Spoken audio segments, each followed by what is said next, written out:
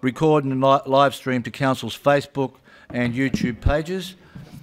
I would ask everyone to please turn on all mobile phones to silent mode. Please be aware that a hearing loop is available in the Council chamber. Staff members are able to assist you with this at any time during the meeting. Please remain quiet in the gallery so that everyone can hear the meeting. Anyone disrupting the meeting may be asked to leave. I'd also like to remind all members of the public watching the live stream that a copy of the agenda and information explaining Council meetings can be found on the Council website.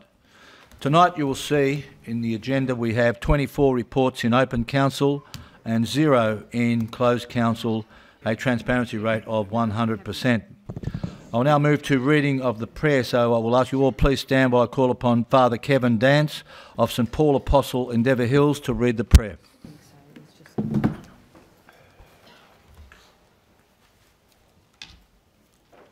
Thank you very much, and I bring the greetings of my wonderfully diverse community of St Paul Apostle in Endeavour Hills. We pray. O God, you are the ground of our being, you are the horizon of all our thoughts. At this time of challenge, may your Holy Spirit guide and inform all our conversation and our decisions. May compassion and hope give strength to our choices, and we ask all these things with great confidence through Jesus Christ, our brother and our Lord. Amen. Amen. Amen. Thank you, Father Kevin Dance. Please remain standing while I call upon Ms Kathy Bergstaller from the Casey Multi-Faith Network to read the faith statement. The Casey Multi-Faith Network exists to promote peace, harmony and understanding, and to do so in partnership with Casey Council and the wider Casey community. We aim to spread knowledge and clarity about what different religions or worldviews believe, teach and practice. We believe that all members of religions and faiths have the right to peacefully practice and celebrate their own religion in a shared attitude of friendly coexistence and cooperation with all other peoples. Thank you. Thank you, Ms Kathy Bergstaller from the Casey Multi-Faith Network, and I'll ask everyone please be seated. Thank you.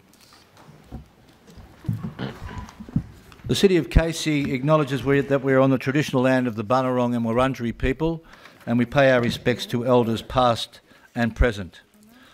I'll now move on to apologies. Are there any apologies for tonight's meeting? We have Councillor Saray and Councillor Rowe. Are there any other apologies tonight? Can I have a mover and seconder that these apologies be accepted? Moved by Councillor Cristani, seconded by Councillor Gillage. Is there any dissent? And that is carried. I'd like a mover and seconder to move the suspension of local law until I determine to reapply local law. Moved by Councillor Stapleton, seconded by Councillor Jackson. Are there any abstaining to that or any dissent to that? That is carried. Thank you.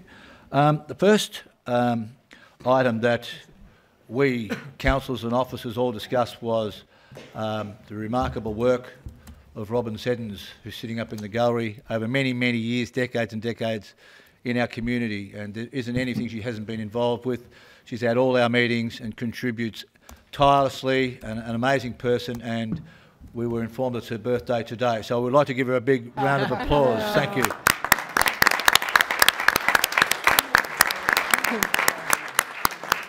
And Councillor Stapleton back down on leading the song. So just thought I'd bring that up. But sorry, we Robin. hope you have many, many more decades and decades of great work and your support for this council and all the people you help. So again, well done to you. Thank you very much.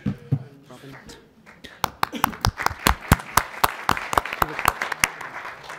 We also like to invite young people and people of all ages to come along and experience Casey Council, and I'm going to ask Councillor Cristani to introduce a very special guest that she's been working with about all aspects of council over the last few weeks. Thank you, Councillor Cristani. Thank you, Mr. Mayor.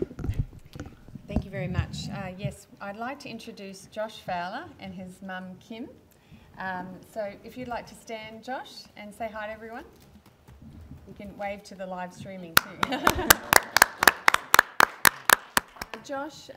I knew Josh's mum for a couple of years, and we met at Bible study actually, and contacted me saying Josh was interested in work experience at council because Josh has a desire to go into a field of politics, potentially science as well, or maybe both.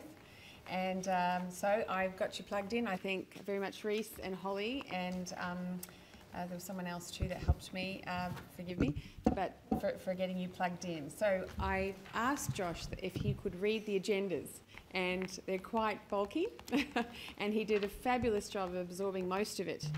Just following the meeting is another challenge. Don't worry, it took me years, and I'm still trying to get my head around it. But Josh was actually the winner of the 2017 Federation Uni Challenge Science Award for the invention of a robot for an environmental purpose in changing the pH levels in our ponds and our waterways, so which is an incredible feat, so that you might be able to develop that in your science career and then come on council and get the funding, or do what you would like to do. So I wish you all the best, Josh, in your endeavours, and I hope that your time with us will be effective and will be fulfilling. Josh is also going to take part in our upcoming civic dinner, citizenship ceremony, and attend a couple more meetings along the way in order to get the hours he's required. So all the best, Josh, and you're the next generation, and I wish you all the best. Thank you. Well done, Josh. And when you attend citizenship ceremonies, for those in the gallery, last time there were Melbourne caps and little Melbourne footballs handed out, and there's a rumour going around Councillor Cristani wants you to hand out West Coast ones, but I'm not sure if that's going to happen. But you're in the best hands, Councillor Cristani taking you under her wing, showing you how it all works, and I hope one day great people and many more like you join council and make a huge positive difference to the community. So once again, from all the councillors, well done, and all the people in the community and the City of Casey. Thanks, Josh.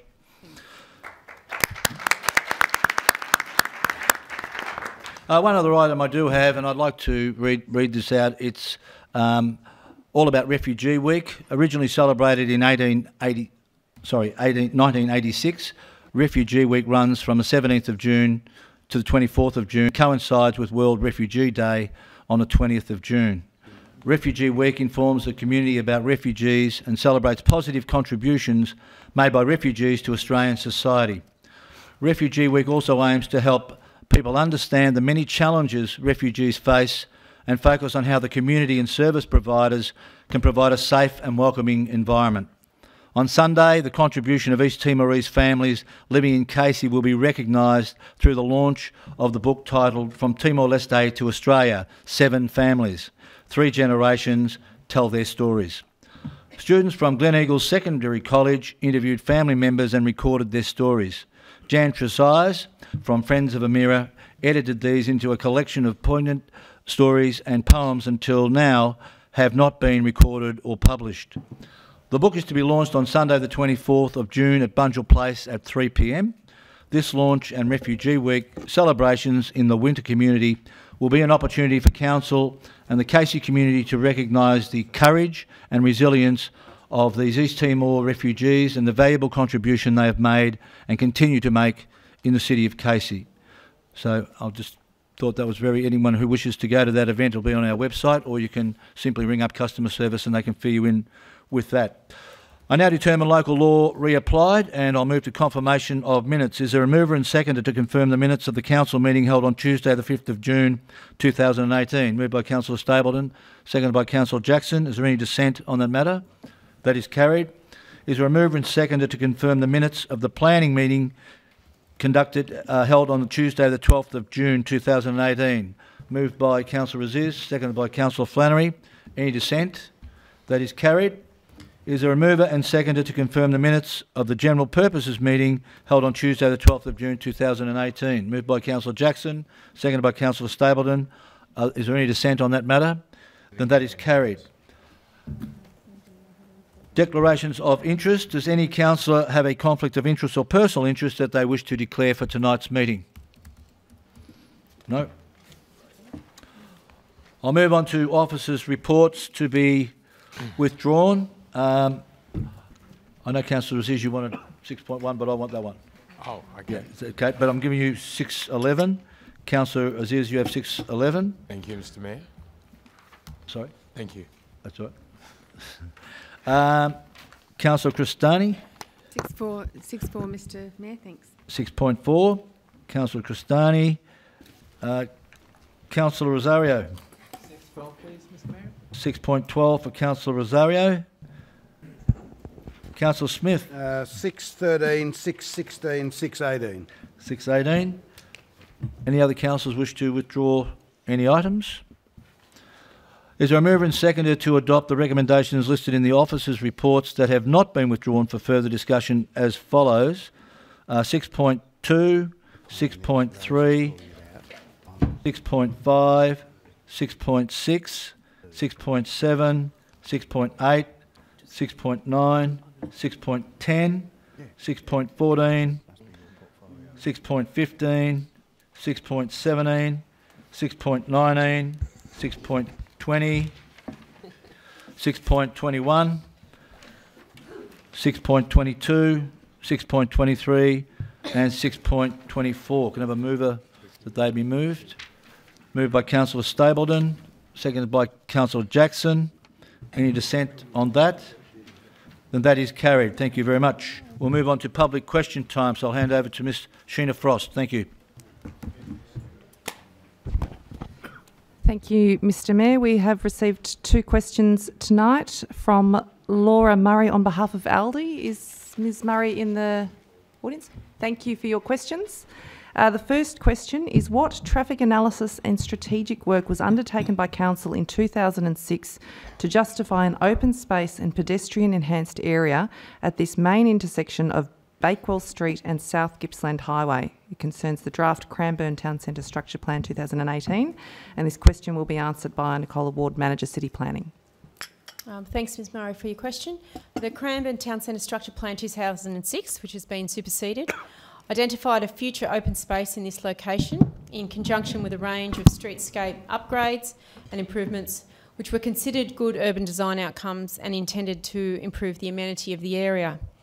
This was a long-term project which relies on the slowing of traffic and lowering vehicle numbers which travel along the South Gippsland Highway.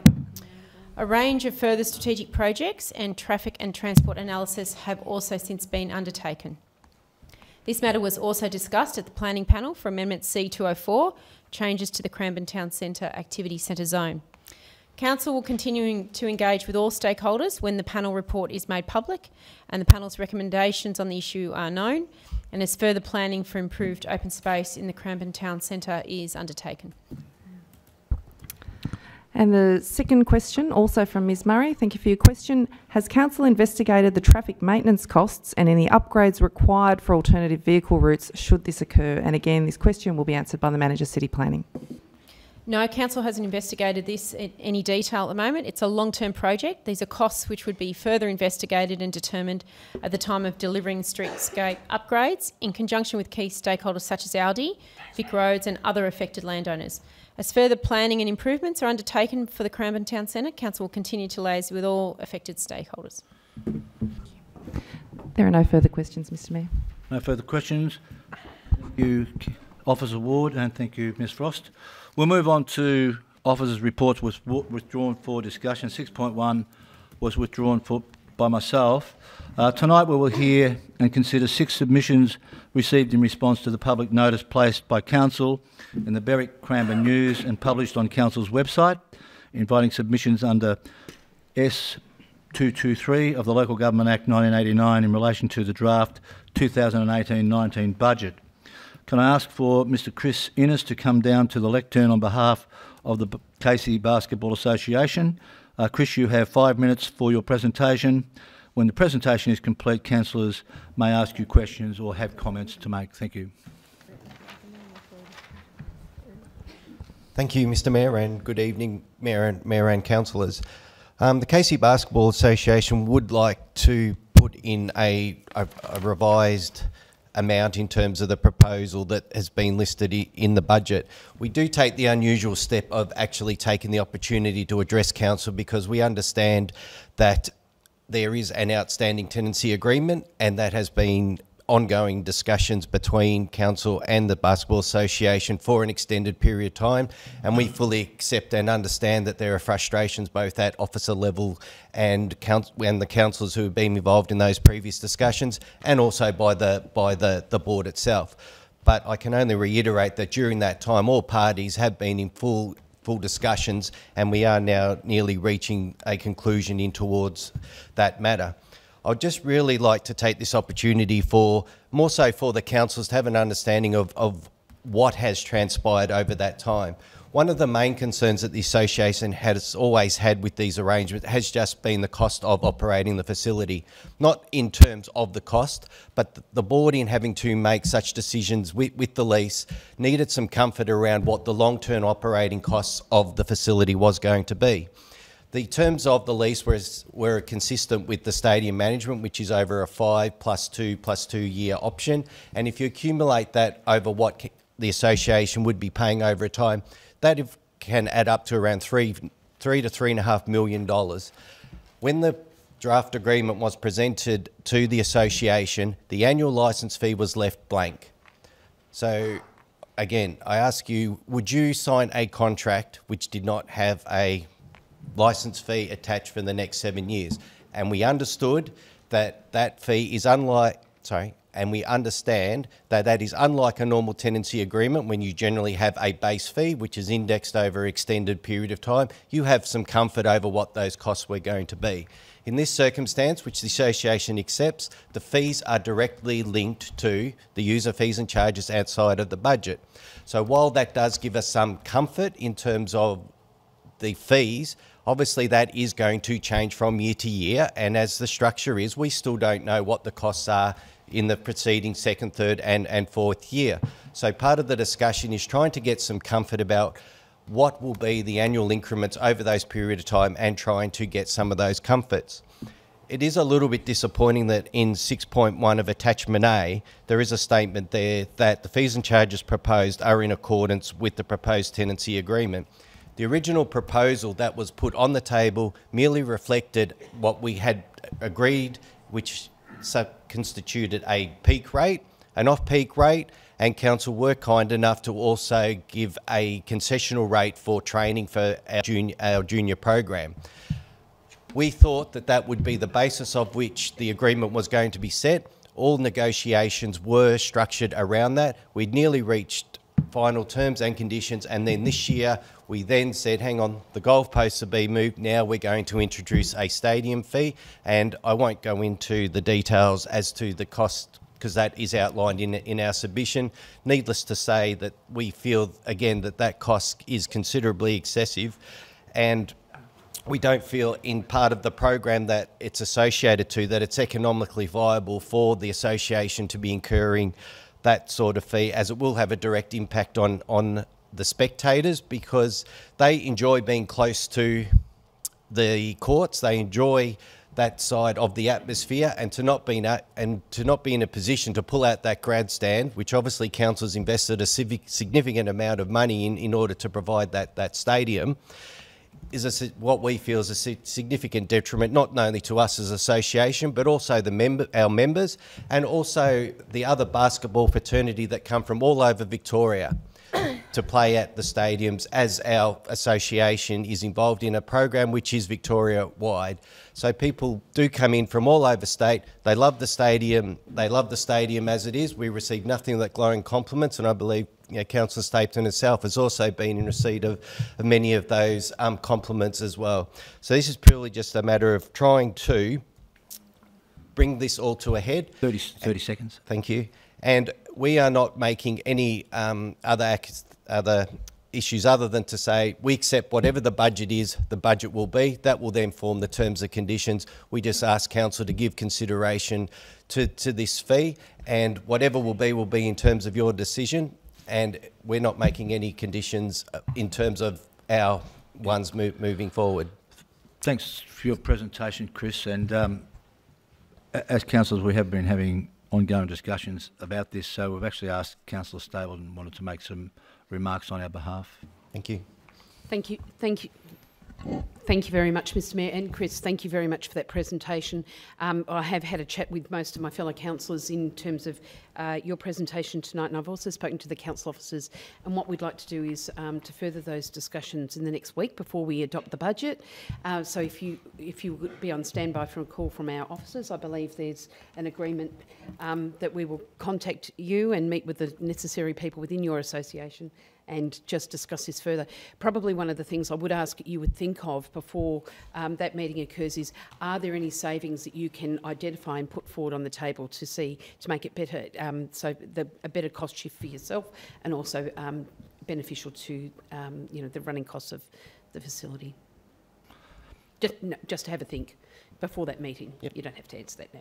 No, I was going to say we do have an answer, and we have put our in our submission. Yep. We have clearly outlined. Chris, that I'll just we put are up. prepared to do that. It's not. I don't really want to get into debate here. That's right. I think the meeting, in the discussions we've had with Councillor Stapleton and all councillors, I think we're all aware that there's some issues there that need to be ironed out for the benefit of you, and hopefully we can sort those out. So we look forward to the meeting, and Councillor Stapleton gives me a time, I'd like to be at the meeting myself if possible. So we do thank you, Chris, for your presentation, and I look forward to seeing you at the meeting. Great. So Thank you for your time. Thanks very much. Thank you. Can I ask for Reverend Tim Costello to come down to the lectern on behalf of the Alliance for Gambling Reform? Reverend Costello, you have 5 minutes for your presentation. When your presentation is complete, councillors will ask any questions or make some comments. Over to you. Thank you. Thank you. A delight to be here. I think I'm coming back for your inaugural prayer breakfast. I think I'm speaking at that, so congratulations on that also. So the Alliance for Gambling Reform has 3 aims: the elimination of poker machine design features that increase the likelihood of addiction. Features such as losses disguised as wins. You think you've had a great win. When you have a win on one line, you're playing the other 5 lines and you're down, and all the bells and whistles go off and the adrenaline pumps, and this is profoundly addictive. Secondly, near misses, where you're only ever one pyramid above or below the line for the jackpot. It's actually a loss as soon as you've pressed the button. This is highly deceptive, that it actually makes you think you had a near miss, increasing addiction. We are pushing for $1 maximum bets and maximum hourly loss rates on pokies of $120 per hour. At the moment, the $5 bets, you can load up $5,000 in one go on a machine, which does rapid damage very quickly. We aren't prohibitionist. We recognise the pokies are here. We say, like speed humps, safety belts, restrictions in driving a car at 100k when most of our cars can go 250k, there are harm minimisation measures that $1 bets, maximum losses actually can save marriages and people going bankrupt. The third aim, most importantly for a council, is changes to licensing regulations for poker machines that enable communities to have a say over the location of the machines in their community. You all know that most of the pokies infest the poorest postcodes. And there's a reason for that. I don't have time in 5 minutes to explain that, but councils closest to the community should actually have far greater say with their communities on the number and where those machines are. That's why the Alliance exists. We'll have nearly 30 councils joining us in 2018-2019, up from 12 just 2 years ago. And councils are joining because state governments get the revenue, councils have to deal with the problems. And councils need to join because Australia has the greatest gambling losses of any country in the world, $25 billion a year. That's $1,000 per head. 13 billion of that comes from pokies. The country that comes second in gambling losses is 40% lower than us, $600 per head. Australia, $1,000 per head. We often look at Americans and guns and say, how can they? The rest of the world looks at us and gambling and pokies and say, how can they? In terms of losses, they're on the rise again. They're up 6% from pokies in this calendar year. That's an extra $10 million a month. And why should Casey be a member of the Alliance? Because you suffered the second largest losses in the state as a municipality, $129 million. That's up $2.28 million from last year. Only Brimbank Council is higher than you, $134 million of losses. So at this rate, with the rise, you're headed for a loss of about $134 million. That's $367,000 a day. If only half of that was spent in local businesses, because poker machines don't create jobs, you just have to have someone who empties them, that is enormous prosperity for local businesses with the diversionary spend that's going on with pokies. I want to commend you. You have a very strong policy to reduce gambling harm. You updated it in 2015, and we need, at the Alliance, your leadership. I don't need to go through all the losses from the Berwick Springs Hotel to Hallam Taverner, Fountain Gate, Prince Mark, Hampton Park Tavern, Lynbrook. I think you know about the owner, Mazen Tabbitt, failing to deliver a promised $100,000 contribution to the community. 30 seconds, Tim. Thank you. Sorry? 30 seconds. Oh, 30 seconds, right. Sorry. But football clubs are leading the way. Now even Woolworths, which has the most pokies in Australia, are saying this is a shabby, shoddy business, we need to get out. So we're here to say this is an issue that we need your support on in joining the Alliance. Thank you. Thank you, Tim. I'd just like to say we did recently just have a briefing on gambling, and particularly places here in Casey, so you're reinforcing what we're aware of and fully support what you're doing. I think it's fantastic. Thank you. Councillor Aziz, did you want to say something? I just have a question, if possible. All right, I'll allow that. Yeah, thank you, Mr. Mayor. First of all, Tim, it's a pleasure to meet you in person again, and thank you very much for making the time to be with us in Casey. Could not agree more with you in terms of the presentation, but I just wonder if we could just achieve a bit more clarity on the size of the problem in Casey, because I think you mentioned that I think you spoke about per capita figures for Australia. For Australia, yep. And then you mentioned a headline losses figure for Casey, and you said that we're only second to Brimbank. In council areas in Victoria, That's yes. right, but that headline figure doesn't take account of the fact that, I'm not belittling the problem, but I think it's important to contextualise it, doesn't take account of the fact that the city of Casey is in fact the largest city by population in Victoria. Yep. So it would be fascinating to translate that figure, I think you mentioned $130 million, as a per capita figure, and then do a comparison just so that we're fully contextualised. We're happy to do that work. Look, in Victoria, because our voice is strong, it is far less problematic than New South Wales councils. Yeah. Australia has 20% of the world's pokies. 10% of the world's pokies are in New South Wales. It is simply breathtaking.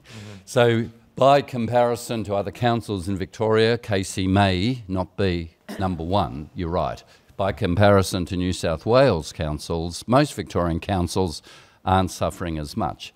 But the politics, without going into it, is utterly captured by gambling interests. So I take your point. Look, all I want to say in response is I didn't get involved in this issue by accident. I was a pastor, a minister at St Kilda Baptist Church before I went on and became mayor of St Kilda. And a woman in the church, some marriage problems, but she didn't drink, she didn't smoke. She started playing the pokies when they came. She stole $60,000. I was a lawyer, I represented her, and she got 4 years jail. I started going, how does a person who's law-abiding, who's hard-working, get turned into a criminal? The answer, it's the machines. We say, no, it's individuals, they've got to be responsible, yes. The machines are built for addiction. Now we know, because both the Productivity Commission and any amount of research has said 50 cents in every dollar going through a machine comes from someone addicted. My point being, overall per capita figures important, we can get that to you. The individual stories are utterly tragic. Utterly tragic. So that's why we need you to be part of it. Thank you, Tim. I appreciate that answer. I've just done a quick calculation, and I'm happy to say that 325,000 residents into 130 million is actually $400 per resident. every dollar is unacceptable, but can I just point out that it's actually less than half of the national average now per capita. I misled you a bit. $1,000 losses per head is all gambling in Australia. Right. So that's sports betting, horses, greyhounds, whatever. Pokies is 13 billion of the, so that's half. So you would say $500 per head from pokies, roughly. Yeah. You're still under, but it's... We're still on par, and as I say, Tim, indeed. every dollar is unacceptable, and I just wanted to highlight that, that's all. Thank you very much. There's figures and figures, aren't there? Thanks, Councillor Isn't, and thanks, Tim, very much. Are there any other councillors any questions or comments to make? Go for it, Wayno. Then can we... I thank you very much for your presentation, Tim. Very informative. Thank you very much. Can I ask Mr. James Marshall to come to the lectern? Mr. Marshall, you have 5 minutes for your presentation. When presentation is complete, councillors may ask questions or have comments for you. Is Mr. James Marshall here? No? Well, he may be coming late, so we'll come back to that. I might move on to Ms. Angela Davies to come to the lectern. Ms. Davies, you have 5 minutes for your presentation. Again, after it's complete, councillors may have questions or comments for you. So is Ms. Angela Davies here tonight? No? I'll ask again when we're complete. We have 2 others that I can put forward. Can I ask Mr. Jihush Prasad to come to the lectern? Is Jihush here tonight? No? Can I ask for Mr. Brendan Brown to come to the lectern on behalf of the city, on behalf of the Casey Residents and Ratepayers Association? Mr. Brown, you have 5 minutes for your presentation. After your presentation, councillors may have questions or comments they wish to make. I'll hand over to you. Thank you very much. Thank you very much, Mayor. My name's Brendan. I do feel very unprepared. The City of Casey somehow lost our submission. So I spent our preparation time trying to find out what went wrong there. So I thank them for giving us the time here. You probably haven't, as a consequence, had time to look at the submission, but in the conclusion we point out where over $1 million worth of savings could have been made through this year's budget and last, and we believe that that's really just the tip of the iceberg because of the lack of detail in what is in the budget. I'll just focus on 3 of our 7 recommendations and can only say, I hope people do get hold of the submission and get a chance to read it at some point. And what we're asking councillors to do is to consider how they can commit to the people of Casey. And we as an organisation, we're committed to trying to stand up for affordable rates and for good governance. One of the things that struck us in the budget is the 9.3% increase in garbage charge, and it just left us scratching our heads. Why a good council wouldn't be on the front foot about this sort of thing and give an explanation up front as to what's going on. In fact, when the China basically started refusing taking Australian waste, or waste around the world in fact, Casey made a statement saying that it doesn't affect us. But in the end we're seeing this increase. I've since received a very short explanation. I'm asking councillors to follow that up. If there's a reasonable explanation, perhaps we can cop it. And if there's not, then there shouldn't be that sort of increase. Commit to Casey. It's a very nice placard here. And, absolutely, we need the rail line extended out to Clyde. We need more money spent on roads. But we were really shocked and dismayed to see the figure of $257,000 being put forward, allocated for this campaign. And really, it's money that there's no way of measuring whether we ever see that money, any value in that whatsoever. I've noted just before that there is a statement saying, well, this campaign has contributed $1.4 billion. That's the claim that's been made, and I've only received it, as I came in here. And with all due respect, I put it to you that really needs analysis. That is absolute nonsense. In the most literal sense, it would be nonsensical to believe that this little campaign has led Liberal and Labor state politicians to wake up and suddenly plan $1.8 billion of infrastructure, road infrastructure. So, the intent is fine, but a grassroots campaign, use of social media, you probably get a better outcome, and it costs very little. So we really ask councillors to have a look at that figure. The China expenditure, the China Economic Partnership, we notice in the budget $20,000 has been allocated, and we say absolutely limit it to $20,000. We have seen $0.65 million allocated to China over a 2-year period, and we're seeing very little value for money. And one of the problems with it is there's no review process. When things don't go the way that's planned, for instance, the Lantern Festival was supposed to take place in the Bunjil precinct. It was supposed to be essentially free for the Casey Council with in-kind support.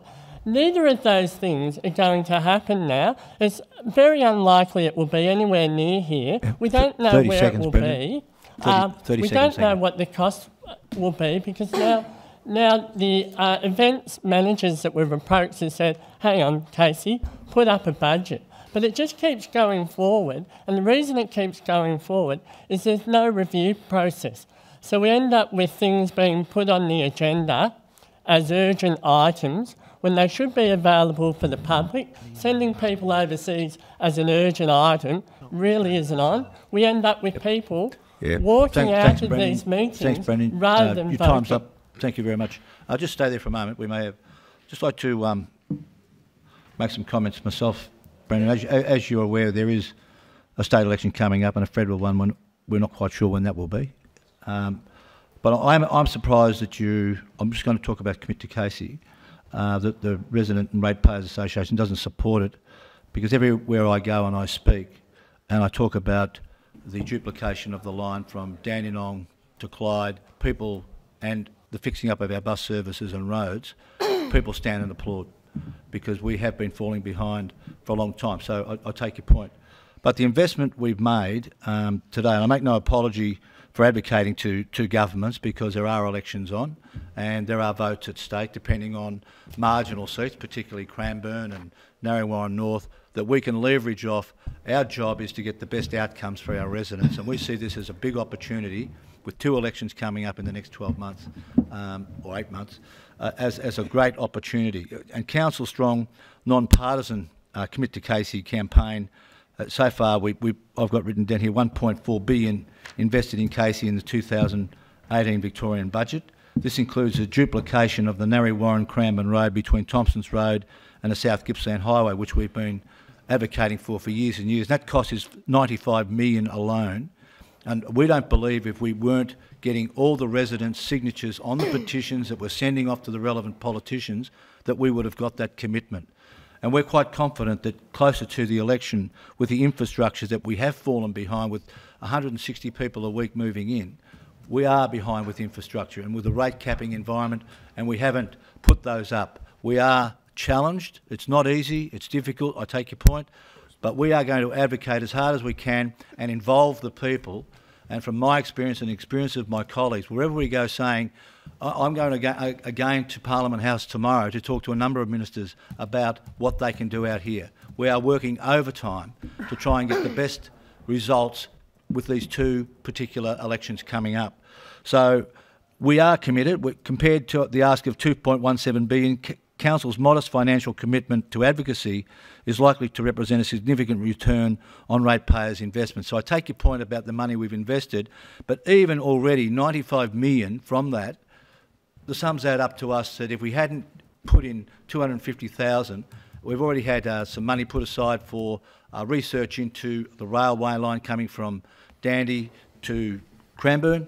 And as the election gets closer, I'm told by politicians, we will unveil more things to you for Casey, particularly the marginal seats, as we get closer, because we don't want to talk about them now. So we are putting enormous pressure on politicians to give residents the best outcomes. And you talk to people, Clyde, Cranbourne East is the fastest growing area in Australia. We don't want people who buy their dream home spending 6-7 hours a day on the roads and their dream home turning into a nightmare because we're behind with infrastructure. And we are. And we need these roads fixed up all in one go. And this requires billions of dollars that we've applied for. And if we get what we're after, that's 18,000 local jobs, just like that overnight. So we believe the $250,000 and already the 39 we've got and the other $4 to $5 billion that we're after is a great investment, and I urge everybody to get behind it, because this is the opportunity with 2 elections coming up to really get the best outcomes for residents in this city. Already we've seen a number of roads fixed up, and the pressure's on the government, both governments, to do something to help the most populated municipality in Victoria and their marginal seats.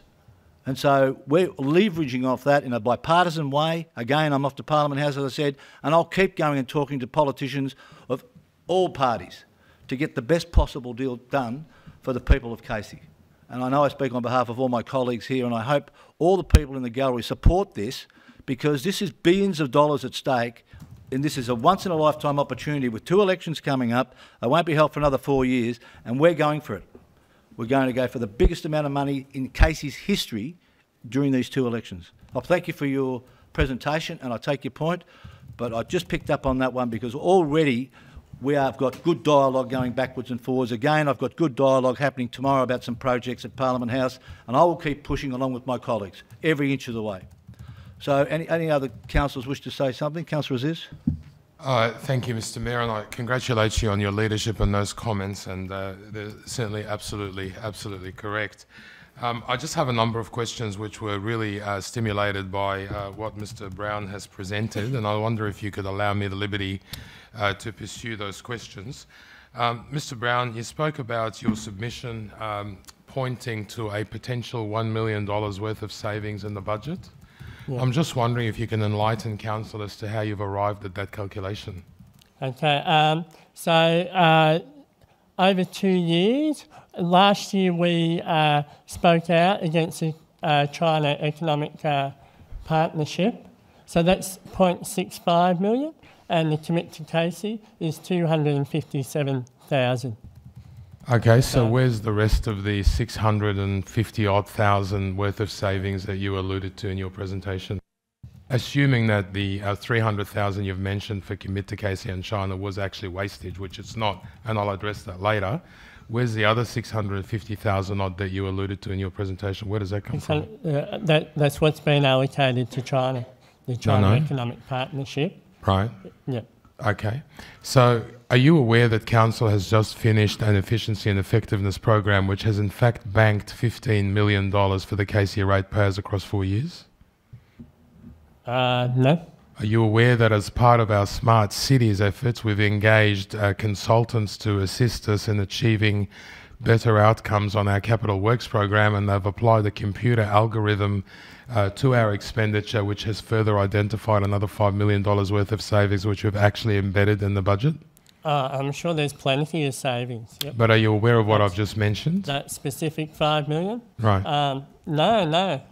So we're basically going on the assumption that the 650,000 which has been budgeted for the China engagement strategy is regarded by yourself as wastage, and that's basically what you bring to the table in terms of identifying savings in the budget. Is that correct? We're saying there's a lot more savings. We're saying that $1 million is the tip of the iceberg. And no doubt, if we had the level of detail Mr. Brown, that you can say whatever you like. I'm interested in evidence-based decision making, so I'm interested in evidence and analysis and calculations that you may have actually undertaken to arrive at those figures, because it's very easy for you to turn up here and throw around the mantra that this is the tip of the iceberg, when in fact it's not, because the City of Casey is one of the tightest managed councils in the state, and you don't have to take my word for it. Just go and ask the Victorian Auditor General that very very question, and you'll be surprising yourself with the answer. Mr. Mayor, I have a number of other questions, which again were inspired by the presentation that Mr. Brown has just made. I just want to talk about his conclusion that the money that we've actually invested in advocacy is wasted, given that the City of Casey has been known for a very long time to be the leading council in the state out of 79 on advocacy. Mr. Brown, do you recall the Stevenson's Road landfill? Yes, yes. Do you recall the sort of damage or cost that would have impacted on the ratepayers of Casey? I believe it was probably around the $50 million mark, but we've been asking and asking. I'm sorry, Mr. Brown, you've answered my question specifically. You've answered my question, and the answer is not double.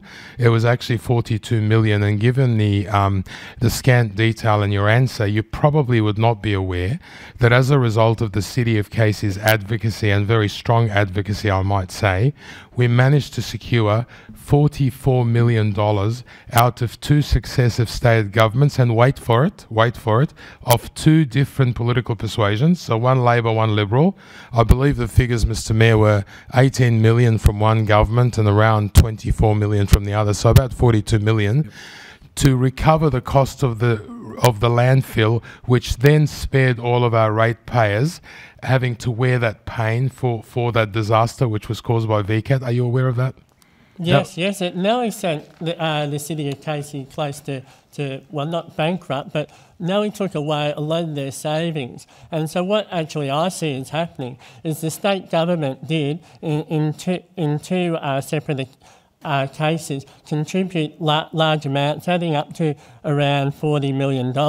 And I see payback for that is the state governments didn't contribute at all to Bunjil Place, apart from a small grant to the library. That's a that's a very interesting conclusion, and I don't believe that I have the time nor the inclination to debate that. Mr. Brown, I haven't finished talking. I am an elected councillor and you're not, and so I have the floor, and unless the Mayor... Floor, and we're going to wind it up, Councillor Aziz. Thank you. Unless the Mayor directs me otherwise, I have the floor, so I'd appreciate you not interrupting, because it is the fact that I'm actually elected by the people of Casey and you're not. You're just self-appointed. So let's just go to one final question, and that is in relation to the China engagement strategy, which you pointed as a waste. Are you aware of what we achieved in China in 2017 and 2018? I do have a quote from you that says 3 businesses that were not part of the China trip but made links thereafter did $22 million in property deals, Chinese counterparts. And so I really can you complete the quote? Can you complete the quote? And in Tasmania. Can I ask Mr. Mayor, I ask you to overrule him. I'm not interested in an editorial from him. Okay. I'm only interested in the facts. Can you give us a straight you ask answer, the question? Well, you're not answering my question with all due respect. Well, you're speaking untruth, and that's why I call your organisation... Hang on, I'm going to bring it to a head. I'm sorry, Mr. Mayor, can I just say that quote, because I need to correct the record, was actually made after the 2013 trip that I made on behalf of the City of Casey.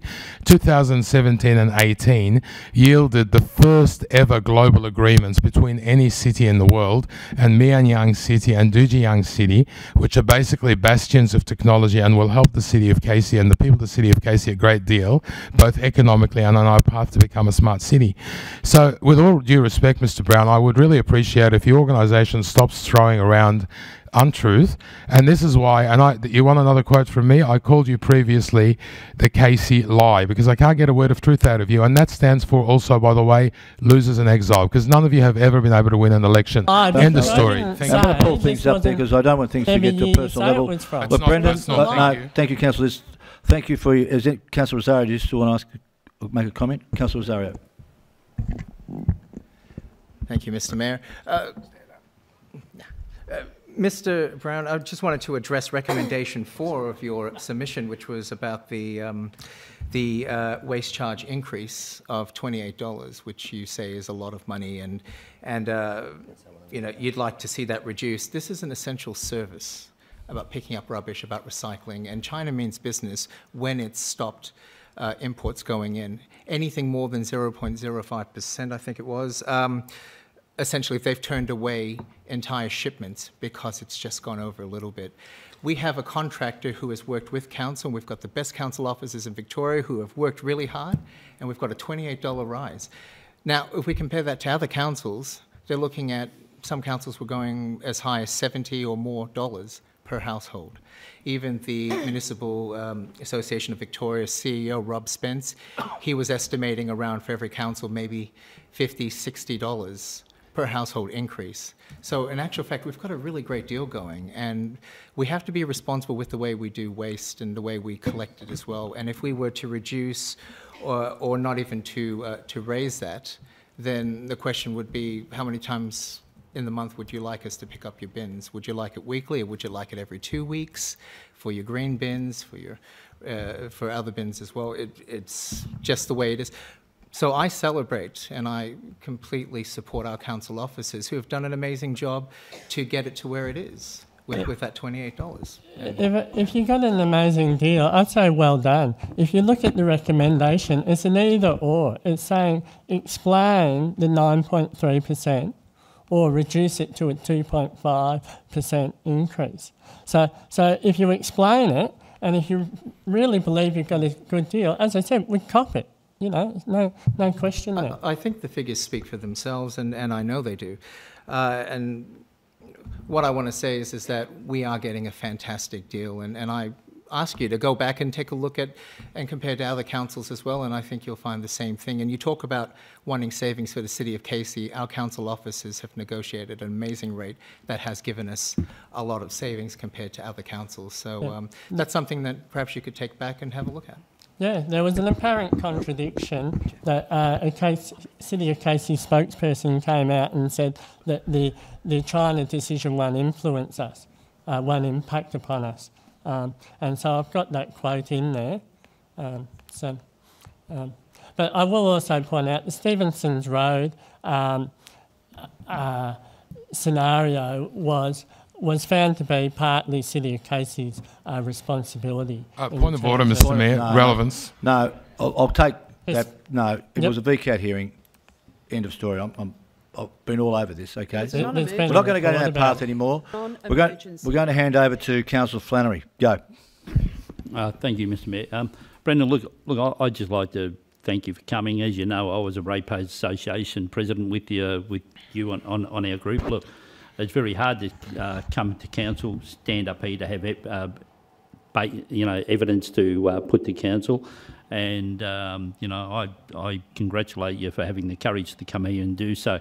As I said, unless we've got all the evidence in front of us, it's very hard to to put up a submission and know the full truth of what's going on within council. But as I said, at any time that you need to get information, you can come through any councillor, you can come through me, and we can go to the elected councillors or the officers, and we can go to their departments, and they can discuss issues. We can have meetings, and you can find out the basic facts and find out what's going on, because we are an open council now. But any time you want to have a meeting, I'm happy to arrange it for you.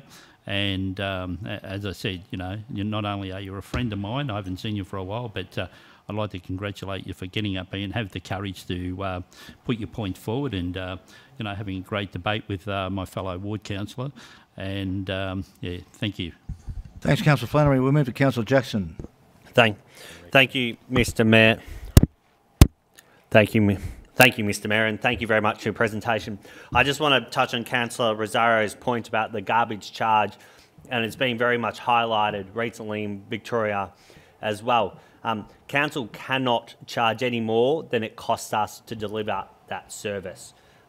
So the council have obviously done very well in ensuring the increase in cost is minimal, but council cannot charge any more than that garbage charge costs us. And we've seen that as a prime example in the Wodonga City Council recently, which is in the news, that had a problem because they did exactly that, and you're not legislatively allowed to do that. So I congratulate the officers on keeping it low, but Ms Mayor, I think it was very important to make that point that we can't charge the residents any more than that service actually costs us to deliver. Thank you, Councillor Jackson. Councillor Cristani. Thank you, Brendan, for coming to present. We value our community in having a say, and that's why we've given a platform to submitters. We may or may not agree on some of the data, and I think some of it's been corrected. But I still value your freedom of speech and your right to. And I thank you for your interest in reviewing heavily the budget. Yeah, I think it's important we have that input. So thank you. Yep. Last question, Councillor Aziz. Thank you, Mr. Mayor. It is actually a question to you, and it springs off the comment that Councillor Cristani just made that we value freedom of speech. Freedom of speech is, of course, a right, but it's also a responsibility. You've got to speak the truth. So I'm going to ask you this question, Mr. Mayor. Are you aware that the City of Monash was the only council in Victoria that managed to achieve an exemption from the Essential Services Commission of an additional some 3% above its rate cap to apply to its residents? Off the top of my head, no, Councillor Aziz. Okay, well, I believe, Mr. Mayor, that this was a matter that was prevalent in the media, and the reason they managed to get that exemption is because of the additional garbage charge, which, as Councillor Jackson and Councillor Rosario correctly identified, is very low in the City of Casey, thanks to the diligent and great work of the officers. So, Mr. Mayor, I'm puzzled, and this is a rhetorical question, and you may choose not to answer it, but what do the Residents and Ratepayers Association actually want? If we had gone the same path as the Monash Council and achieved the same increase in rates, we would have been screamed at, and yet because we were responsible and reduced the garbage charge and therefore avoided a rate application increase in the first place, we get no credit for that either. Are you getting the sense, Mr. Mayor, that we can't possibly win with this mob?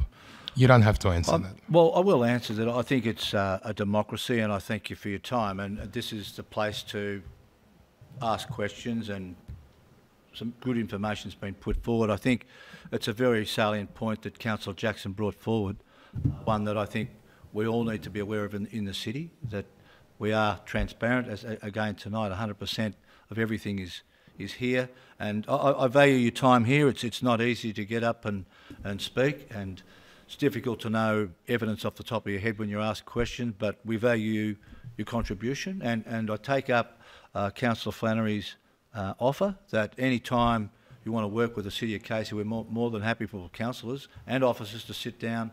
I know you said before you didn't get answers, but I can assure you if you go through the councillors, we'll sit down with you, and the books are open for you to look at. We're totally transparent. You can come and look at any books. We've Mr. Davis over here, Head of Finance, more than happy to show you what we've got, where it was spent, why this was raised to that, any question you like. Look, thank you very much, and I just thank everyone for the politeness, bar one person. I really do find it offensive the way you've spoken to me, Councillor Aziz. We're the only organisation that you've called out as a liar, and I'm not actually aware of any facts that you and I are actually disagreeing on. So I'm not sure where the point of lie, but I don't want to take up people's time. Yep. I've had polite conversations with people I disagree with. I'll take your point. Thank Submissions are over. Thank you very much. Brendan, would you thank Brendan for his presentation? Thank you.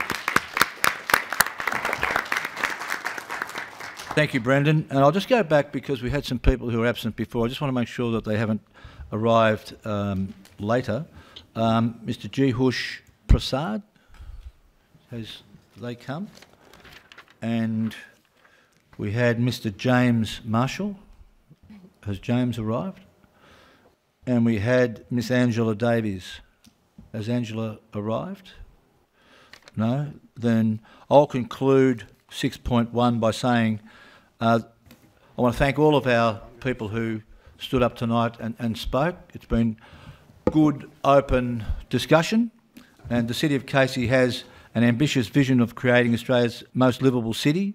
In order to achieve that vision, strategic long-term planning is required to ensure that we can deliver the services and infrastructure that our growing community needs. And as I explained before, it isn't easy, it is hard. They're tough challenges that we face, given the number of people coming in a rate-capped environment, which we've gone along with and worked, squeezed every dollar we can to get the biggest bang for our buck in every way, shape and form. Can I have a second? Thanks. Councillor Jackson. My apologies. For 28 days, a draft suite of corporate planning documents were available for the community to review and comment, including the revised 2017 to 2021 Council Plan and the 2018 to 19 budget. All of the documents on public exhibition were the result of many months of work and are a testament to the strong collaboration and engagement between the community, councillors and staff.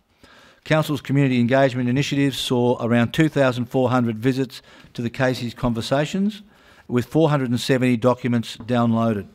A total of 14 submissions were received from the community during this period, and a number of those respondents have nominated to be heard here at our council meeting this evening. Having received and considered the submissions on the revised council plan, annual action plan, the budget and fees and charges, these documents will now be updated as applicable prior to the adoption by council at a special council meeting on Tuesday the 26th of June 2018. So I thank everyone for their submissions tonight. Councillor Smith, before I close off on 6.1, you have something to say? Mr Mayor, I'll ask you as a mover and seconder to consider an amendment, a slight amendment, just to some wording, and a procedural point, if Mr Dalton or someone might like to answer. When we adopt this motion as put, we adopt everything that's in the attachments, is that correct? Because there's a point in the attachment that I'm really disappointed in, and I want to have that removed. But I need to know, is by removing that, are we changing? Sorry, are we able? By moving this motion, are we accepting that everything in attachment A is going to be there? That's no, through you, Mr Mayor, I think what Council's doing is receiving the presentations, not necessarily acknowledging that all the content has the support of Council. It's receiving the budget submissions. Mr Mayor, I'll tell you what the parties I don't like, and then maybe you can decide whether we don't need to do it. It's under the submission for the Alliance for Gambling, and it talks about the request for 25k, and we've got a sentence that says it's not proposed to include in funding. It's the paragraph underneath that I really am not happy with at all. I find that having that inserted there by officers, I'm not sure, maybe with the best of intention, but I'm not going to be accept this if that is the way council and the officers are going to deal with it. To suggest that we're going to handball the request to that fund, which has been hard fought for by the community, I think is outrageous. So, Mr Mayor, if I can read it, it says, however, this funding request will be referred to a process that is established for the distribution of an annual community contribution for the Lynbrook Hotel that is expected to result from a recent amendment to the hotel's licence to operate 55 electronic gaming machines. We're saying we're not going to put the 25,000 in to join this alliance, but maybe we could take the 25,000 out of that funding allocation. That's how I read it. Now, it may not be the case, but I'm really disappointed that that's there, and I can't support this motion while that sits in that amendment. Thank you, Councillor Smith. Very good point. The CEO and I had a good long chat about this afternoon, and he has asked to elaborate on our discussions. Yes, through Mr Mayor, when Council comes to adopt the budget next Tuesday evening, it will then consider how it wishes to deal with the submissions that have been made, and it won't be making any decisions about if the alliance tonight. There's no decision being made about whether there's funding for the alliance and what that source of funding may be. It was just a suggestion that's been raised, but it's not a commitment at all that Council will be signing off on tonight if it receives the submissions. So, Mr Mayor, if I could just add, on behalf of all the people in Lynbrook and associated organisations that have fought for what we have received, I think they'd be outraged to think that Council would even bring this up ever again. So that's my point, and if I don't need to move an amendment, no, you don't need to move an amendment, and we look forward to having that discussion with you. So that's 6.1. Are there any dissent on 6.1? Then that is carried. Thank you.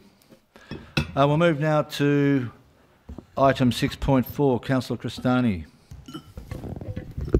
Thank you, Mr Mayor, and I wish to move this in my name. Seconded by Councillor Smith. Thank you. I just want to first of all start off by thanking Kate, Michelle and Alison for your work. This was a long process and a lot of work involved with your team. This wasn't the only thing you're working on, but this is an important one. As one of the members and co-chair of the Inclusion Committee with Councillor Smith and other members, Councillor Stapleton, I just want to say thank you for your work. And you listened to us and you've listened to the community, and it's reflected in this document. I will be presenting on the segment about the Aboriginal committees, so I'll just refer to these notes. Thank you very much for preparing the officer who has to help me present this. The suite of frameworks have been designed to respond to the needs of particular population groups who reside in the City of Casey. Each framework establishes Council's intent and commitment to these groups of people, as well as boundaries for the work for Council and its partners in these areas moving forward. The suite of frameworks promote respect for all individuals in their personal beliefs, identity and choice of expression aligned with legislation. The frameworks apply a non-judgmental approach to everyone. For Casey to be an inclusive place, we need to foster respect and acknowledge that everyone has the right and choice to express their personal beliefs and identity in ways that do not impinge on the rights of others. One of the frameworks is the Aboriginal Strategic Framework 2018 to 2021. This framework recognises the importance of our First Nation people to the City of Casey. Casey has the third highest number of Aboriginal people in metropolitan Melbourne. The Aboriginal Strategic Framework takes a holistic approach and is built on the foundation of self-determination, moving us toward unity. The outcome or goal of the framework is to create an empowered Aboriginal community that participates in decisions that affect their economic, social and cultural well-being and have control of their own future. The framework focuses on the City of Casey, the Aboriginal community and the Casey-wide community, making a difference by creating stronger relationships, providing opportunities for involvement in decision-making processes, promoting mutual respect for and connection between Aboriginal culture and the community. This framework builds on the investment made by the community and Council into the aspirations and vision of the gathering place, a place driven by the needs of the local community to support community across a range of stages in their lives. And what a success the Aboriginal Gathering Place has been and will continue to be. I look forward to seeing committed funding that will continue their thriving and their surviving. And I do like the fact that we've embraced, truly embraced unity with the Aboriginal community, and that I hope that this is a huge step toward them feeling more inclusive and being forefront of our Australian community. Thank you. I'll pass it on to Councillor Smith. Thank you. Sorry. Ladies, please stay there. There's yes, more. Yes, I just want to ask, Josh, how's it going? You're taking it all in? Good. There's more to come on this point. Because we're going to ask you questions. Councillor Smith. Thank you, Mr Mayor. I'm a recent member of the Access and Inclusion Committee, and I'm really pleased and particularly three officers standing before us, you know, their passion for this and they're keeping me involved and keeping me abreast of things is fantastic, as I'm hoping and I'm sure they're doing with other councillors on the committee. So I'm really excited to speak to you tonight about a suite of strategic frameworks which enable council to create an inclusive, safe and connected community. And in our council plan, objective 2 is to create an inclusive, safe and connected community. So it's really important that we that tonight we recognise that, you know, we're making a big inroads into our council plan by adopting this.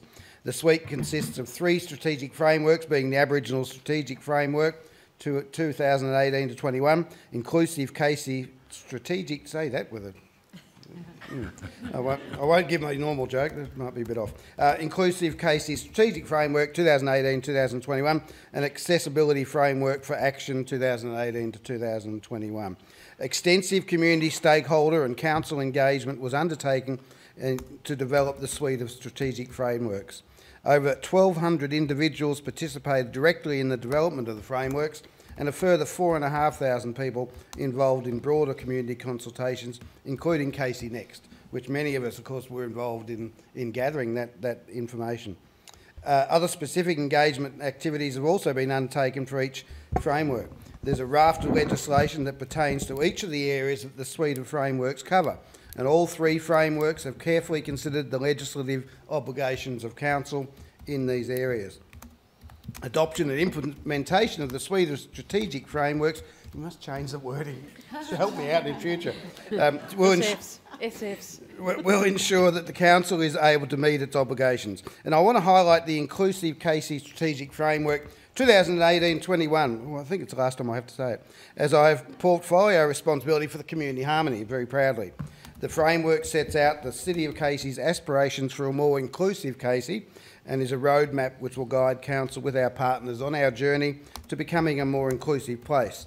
5 goals of the Casey SF are to, number 1, celebrate Casey's diversity. Yeah, we are a fantastically diverse community, and it's such an honour and privilege to go to the events that recognise that diversity, and hopefully we'll do more and more in the future. Increase awareness and understanding to promote inclusion, build leadership for a more inclusive Casey, increase partnership and engagement, increase the diversity of the workforce. And Mr Mayor, can I just talk about very quickly, on Saturday morning, of course, you were there, Councillor Flannery was there at the Inclusive Casey Community Gathering, as an example of how we network with the community, we gain information and their ideas, and at the end of it, we get together and we celebrate what the achievements were, and that's what Saturday morning was. And it was a great honour to be here to witness the performances and listen to the results of the workshop, where the different tables that were here on the day contributed. There was even a song. Those of you who know Brian Milgate, he's no voice candidate, but he wrote a song based on the Vegemite song, I think it was, and he sang it twice, which was a bit dangerous. I told him, we'll contact him, don't call us. But the passion of that group, including Brian but others, in the poetry and in the songs and other things that were written that day was just fantastic, and I was honoured to be part of it. So, and congratulations to our officers who put it together. It was just a great morning. Thank you, Councillor Smith. I'll hand over to Councillor Stapleton. Thank you, Mr Mayor, and could I too acknowledge our wonderful council officers. The work you have done and are doing is to be admired, and we thank you sincerely. And I too am a proud member of the Access and Inclusion Advisory Committee, recently rejoined. I was on it for a number of years in the past, and am really proud of the work that is being done on that. What I'd like to talk about to my fellow councillors is accessibility. And would like to start by saying this: strong governance has been the key development of the suite of frameworks. The Access and Inclusion Advisory Committee have overseen the development and provided strategic advice and direction in the development of the frameworks at all stages. Membership of the Access and Inclusion Advisory Committee includes 4 elected councillors and 12 community representatives. The councillors being, as Councillor Cristani mentioned, Councillor Wayne Smith, Councillor Rosalie Cristani, Councillor Millie Gillich and myself. As a long-standing supporter over the years of the Access and Inclusion Advisory Committee, I'm so pleased to see the development of the accessibility framework for Action 2018-2021, no response, never mind, with a Year 1 action plan as part of the suite. This framework responds to the 14,144 people living in Casey with a disability, a population that has grown by 19% since 2011 and is expected to increase over the coming years. This framework sets out Council's commitment to making the Casey municipality more accessible for people with a disability. The framework aims to enable people with a disability to achieve their full potential and live a fulfilling and productive life. And I don't think they. I just think they deserve all that and so much of that and so much more. The 3 goals of the accessibility framework for action are: 1, create an accessible Casey for people with a disability. 2, promote inclusion and participation for people with a disability. And 3, increase leadership and employment opportunities for people with a disability. By giving them the rights of everyone else, it's just sometimes takes a little bit of extra effort and a different way of approaching it in order to achieve that. And finally, this accessibility framework for action as part of a suite of frameworks will enable us to create an inclusive, safe and connected community. And that is exactly what we're striving towards, and I think we've definitely nailed it in this case. So to our officers, to Mr Coldham, I would like to say a very big thank you to our Acting CEO, Mr Dalton, and to the Mayor and councillors. Well done on this absolutely fantastic outcome, and here's to a more inclusive Casey into the future. Thank you.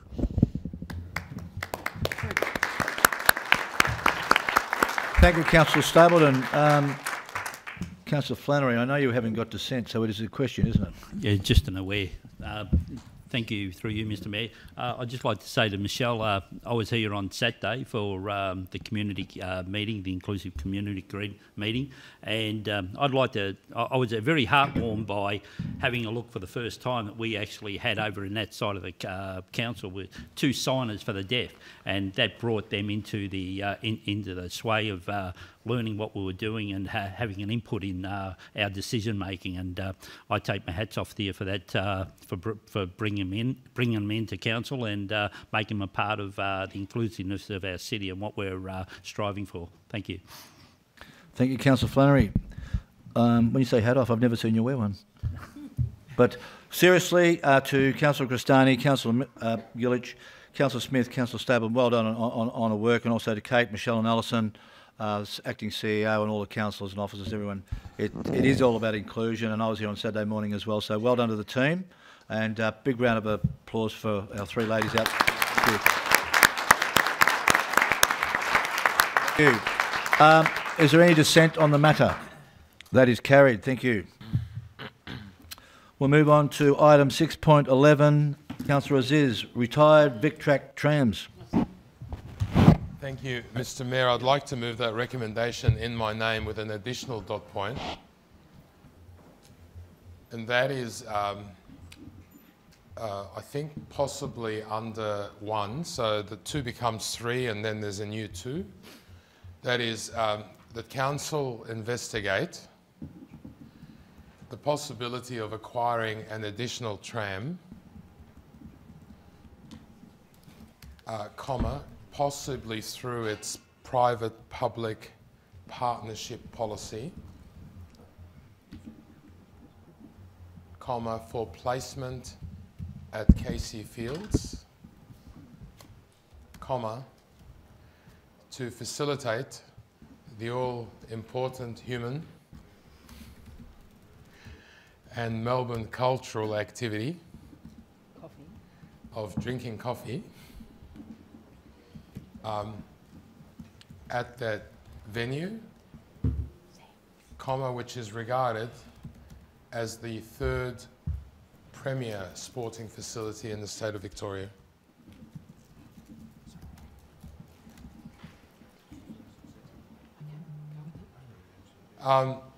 Mr Mayor, I add that and I'll wait for a seconder. Just before you do, is it just drinking coffee or having cake and things? It's more than that. I was just being a little All bit right, sort of I'll let it facetious. ride. Seconder, Councillor Stapleton, thank you. Mr Mayor, as we know, the report I think did explore that, but there was some significant cost prohibitions in having that take place. However, I think what we need to do is go all out and explore all possibilities of basically creating a cafe-like structure in Casey Fields, and is there a better way to do this than to actually have an iconic Melbourne tram sitting in that facility, acting as a cafe and a meeting point for people. Needless to say, Mr Mayor, it will create an opportunity for a Casey resident perhaps to acquire a new business. It will certainly increase the visitation numbers to Casey Fields, because that is certainly one facility that is lacking in that magnificent sporting precinct, and that is a cafe-like environment where people can gather around on a weekday or a weekend and socialise and certainly drink coffee and also have morning, afternoon tea and lunch.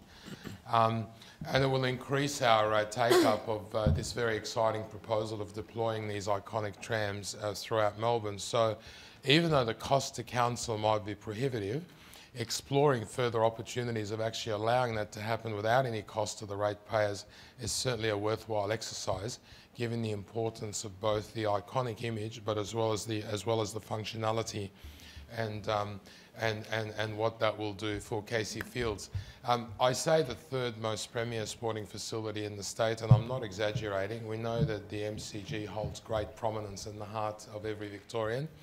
We also know that Albert Park is a magnificent sporting precinct, but then beyond that I would challenge anyone to come up with a facility that is as expansive, as inclusive and as grandeur as Casey Fields is. So we need to give Casey Fields every opportunity to complete its sporting and cultural attraction to people, and I think having one of those trams down there certainly achieves that, as well as the other benefits that I've mentioned earlier, Mr Mayor, so I seek the support of the Chamber. Thank you, Councillor Aziz. Is there any... Councillor Stapleton? Thank you very much, Mr Mayor. I do have a question, and that's to Councillor Aziz. If we are able to move forward in this direction, which is, as I mentioned, something I raised last fortnight, I wondered if we could include Livy's Place in on this. If there's a possibility of us exploring this for Casey Fields, why not Livy's Place? Because that needs a cafe more than just as much. And could I please, Mr Mayor, could I please thank the council officers, because I've worked closely with them. We put in 10 requests and they do some enormous work. Callum, thank you very much, or Mr Paddy. Thank you very much for the hard work you did and for touching base with absolutely everyone and just making sure that if they weren't sure, if you could help them any further, and some of the great outcomes that we've got. Thank you. Thank you, Councillor Stapleton. Councillor Cristani first. Thank you, Oh, Mr sorry. Mayor. Oh, did you get an answer? Or? I beg your pardon? You'd still like to answer? Yeah. Oh, you want to answer the question? Yep. Okay, sorry, then we'll come back, Councillor Cristani. Sorry. Mr Mayor, I think that's a great suggestion, and I'm happy to support Councillor Stapleton's recommendation. I think that it's a very meritorious recommendation, and I ask, with your indulgence and leave of the Chamber, if I could perhaps amend the second point and also make it less frivolous than my earlier attempt. So if I could actually suggest that at Casey Fields and Livy's Place. Please, Yep. LAVV on. Yep. Yep. And I just to, instead of saying the all-important human and Melbourne cultural activity of drinking coffee, can I just say to provide for a cafe at those venues rather than at that venue? Sounds a lot better, doesn't it? You are a very conservative person, Mr Mayor, and I'm always happy to please you in that regard. So yes, so yeah, if we could say that at those venues. Thank you, Mr Mayor. Thank you. Thanks, Sam. Mr Mayor, may I? We're just going to look at the grammar here. I'm sorry. We're just Mr. worried about the Mr. comma. Mayor, I'm worried about the comma after venues. Yeah, I've picked that up, and can I say, if we can actually transpose that sentence that talks about the premier sporting facility and make that after Casey Fields. So at Casey Fields, which is regarded as the third premier sporting facility in the state of Victoria, and at Livy's Place, which is a pioneering regional facility which provides for engagement of our All Abilities residents in recreation, I guess. In city life, I think. City life, in playing and city life, yes. So if we could add that in relation to Livy's Place, I think that provides completeness to the paragraph. We might need that again. Okay, so... but my old rule of thumb was never more than 26 words in a sentence, so just a bit worried. Have we got too many words? After Victoria, if we could put a comma and say, and at Livy's Place, which is regarded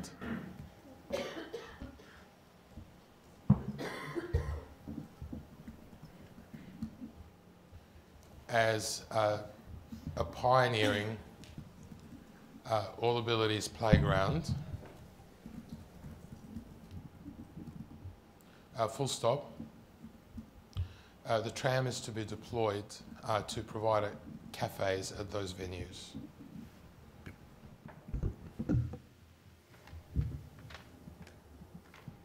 Cafes. You happy with that now? Plural, yeah. I beg your pardon? Yep. Happy? Thank you. So can I have leave of council for that? That's good. Councillor Cristani. Thank you, Mr Mayor, and thank you, Councillor Ziz and Councillor Stapleton and Callum, for your work on this. I did hear this item at Casey Fields Advisory Committee, and I know that there's some reservation about having it at Casey Fields, and I understood some of the reasoning.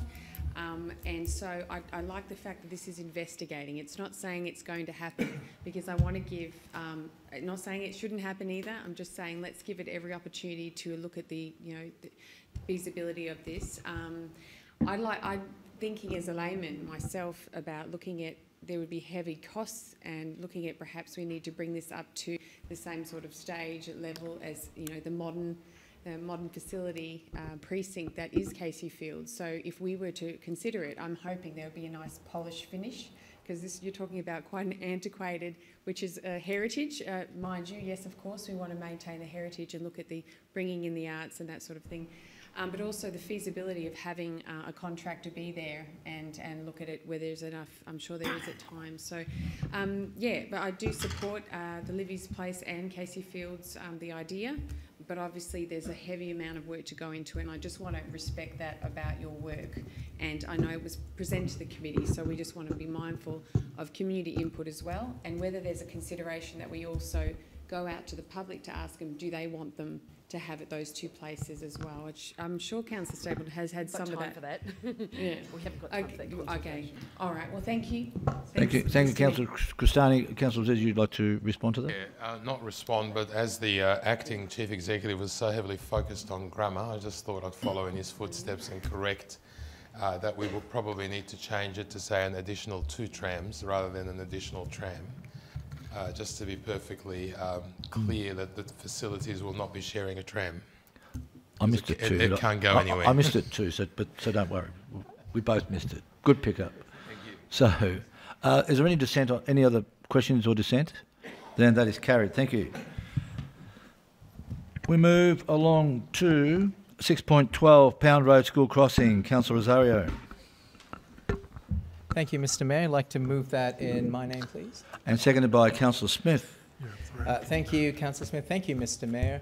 It's a very quick one, just to thank Ms. Bell and the team for their rapid response to the concerns that I had raised in a motion, urgent item of business a few weeks back, and the conversations and the discussions and the research that's gone into it in a very short amount of time has produced results already, understanding the nature of what I had raised, which was the visibility issue, as well as speed and people not being able to see over the rise of near the crossing that we discussed.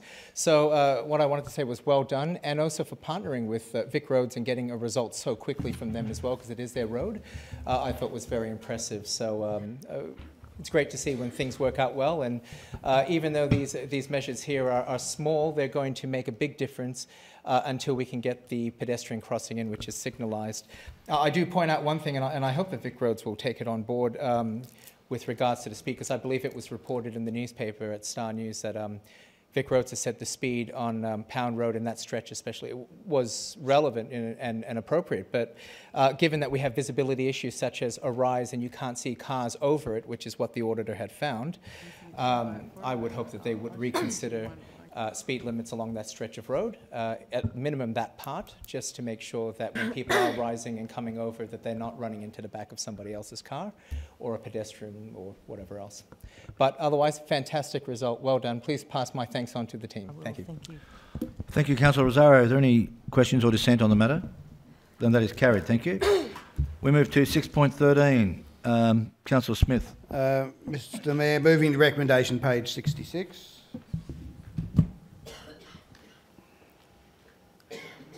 Seconded by Councillor Rosario.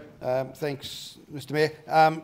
Thank you to the officers for the report. It is very good, and I like the options. There are advantages with both A and B, but I accept that A is probably the more palatable one. One of the concerns that councillors had at the time of considering taking this on was the potential cost and workload of us having a panel. I think this is a good compromise. Let's do the panel. Let's keep it. Let's use our existing expertise, because we have expertise on our community members. We have expertise on our staff in running a panel, but we'll do it once a year instead of 4. I think that's a perfectly good compromise. Every cent that we're going to distribute is a bonus on what we had and what we potentially could have had. So I'm happy that there might potentially be some less recipients of the funding, but who knows? May not be. But but I accept that probably is a small cost in relation to getting the funding and have it available for the community. So if you could pass back to your officers, and I know there were times when I don't think we agreed on the concept of it, but I think we have come up with a good compromise, and it is definitely a win for the Lynbrook community. So thank you for that. Thank you, Councillor Smith. Are there any questions or dissent? Councillor Jackson, dissent or question? Councillor Rosario, dissent? Rosalie Cristani, any question or dissent on the matter? Dissent. Dissent. Would you like to speak? Oh no, I've got to come back over here. Councillor Rosario, you seconded that. Do you wish to speak now, or would you like to speak later? I'll reserve until I hear what's happening. Okay, come back to Councillor Cristani. Thank you. Thank you very much for your work, and I want to be respectful of that, and I want to also be mindful of the councillors of that area. I'm being consistent on this. If I could vote for point 1 and leave it at that, I would, but I must dissent to be consistent with my previous standing on this. Thank you. Thank you, Councillor Cristani. Councillor Jackson, question or dissent? Dissent. Councillor Rosario, are you happy to reserve your rights still? Do you wish to speak now? We have more dissent. Oh, we have more. Oh, you're speaking to you? Yeah. I'll be quick. Okay, Councillor Jackson has dissented to the recommendation. Thank you, Mr Mayor, and I'll be very brief, Mr Mayor. As I said last time when this issue came up at council and I dissented then, it'd be inconsistent for me not to dissent this time. It's not about delivering these funds to the community. It's not about ensuring that we provide these funds to the community. I think the community should have these funds, and that's what it was designed to do. Mr Mayor, my dissent is purely based on the risk factor and strategic factor and factors, Mr Mayor, in terms of legality as well. I know we've overcome that, Mr Mayor, but I've got a big concern about council delving into roles which it should not be in, given our tight budgetary stance, Mr Mayor. And I'll also make the point that, the VCGLR sort of asked council to opt in to help manage these funds. Mr Mayor, we see time, which is a state government organisation, Mr Mayor, and I'll make this point, Mr Mayor, we see time and time again government, state or federal, passing the buck onto council to get something for us to do and for our costs to do it, Mr Mayor. And, if that authority or body wanted to do that, they should go to the minister and change the legislation to ensure there's a better process, Mr Mayor. It's not something I think council should be involved in. Thank you, Councillor Jackson, for your opinion. Are there any more questions or dissent on the matter? Then, Councillor Rosario, you as seconder have the right to speak. Thank you, Mr Mayor. I'll be brief with this. Look, I appreciate the concerns of my fellow councillors and I acknowledge it as well. My only point here, Mr Mayor, is that the last item that we raised that was successfully passed at council, that one has already specified that we've agreed to take on this responsibility. What we're looking at today, Mr Mayor, is how we're going to execute our responsibility to what we have accepted. So I ask for my fellow councillors' support on this because now we need a framework, and I believe that we have, and I agree with Councillor Smith, it's a really good solution that you've come up with, and I really appreciate it on behalf of Rivergum as well. Now is the time for us to move this, to get that plan going, and to put together the panel that will be able to benefit the community in the long run. So thank you. Thank you, Councillor Rosario. So what you're saying, Councillor Rosario, is the decision's already been made and it's a matter of working out the strategy of how it works. Okay. Councillor Smith, would you like to wrap up, please? Very quick. Thank you. To the council's dissent, I get it completely. To be consistent, you have to do that. So Mr Jackson, Councillor Jackson, is he consistent like that in his daytime profession? I'm not sure. We won't get into... I had to have a lawyer dig. Nearly a point of order. Nearly. Nearly. No, look, as I said, I do understand the inconsistency. I'm not a fan of poker machines. I think the total input of my cash into poker machines in the last 10 years is probably zero. I can't even think of a time when I have. So I'm not a supporter of them, but they are reality. We have to live with them. I think the alternative to this motion is that the community had a strong chance of continuing to miss out on the distribution of those funds. The history of this is that the funds which were supposed to be going to the community haven't been going in the way they should have been and to the amount. And I suppose that's why that organisation did step in and make a decision to give the council the option to control it, which on the basis of things, no, it's not our business and it is possibly risky. But in the end, if we hadn't done that, the community might strongly, I would believe, still be missing out. So, and the community out there who are supporting what council's doing on this, they're against pokies too. They're not thinking that us doing this is any sign of support for pokies. So that's why it's important that point 1 is there, and we all agree with that. So I thank councillors for their consideration of this, and I hope it'll be passed. I do get the dissent, but I'm hoping that that's the only dissent we get. Thank you, Councillor Smith. Having wrapped up, I'll put the recommendation that's before us to the council. All those in favour of the recommendation? 2, 3, 4. Those against? Sorry, can I just recount? Can you please put your hand clearly in the air? Those for the recommendation?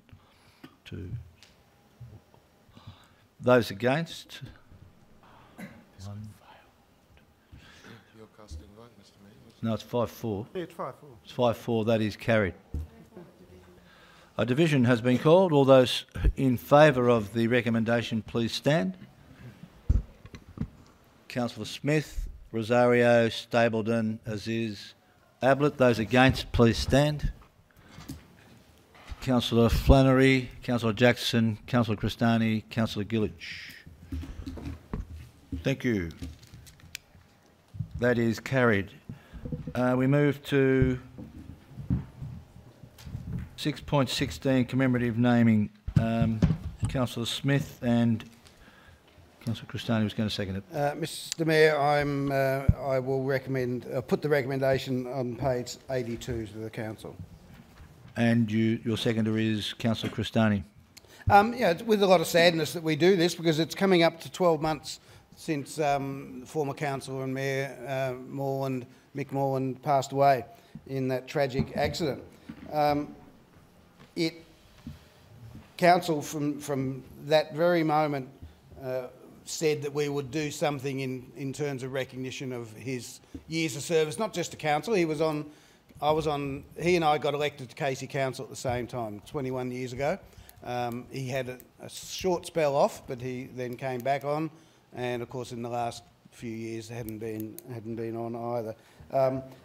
But he'd had a considerable and successful history in local government, but not only on Casey Council, but at the City of Berwick Council. I think he was Deputy Mayor in the last year of the City of Berwick, I think, or the second last year. But also he's been involved in the community for a long time through his sporting interest and other interests such as Rotary and through his business. So he's certainly well known. He was obviously much loved. We all know how much that he was loved by the community. Out of respect for Mick, we have consulted his family.